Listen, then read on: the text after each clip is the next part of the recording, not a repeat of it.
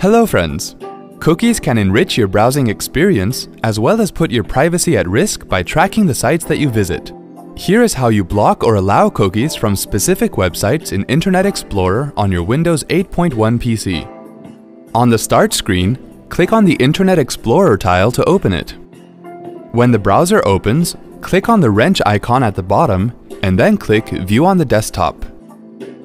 Click on the gear icon on the top right corner of the window and then click Internet Options.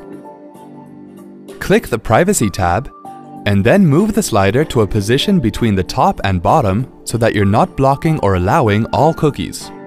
Click Sites. In the Address of Website box, type the website address of the site that you want to block and then click Block. To allow a website, type its address and then click Allow. When you're done with it, click OK and then click OK again to close the open dialog boxes. Wasn't that helpful? Thanks for watching.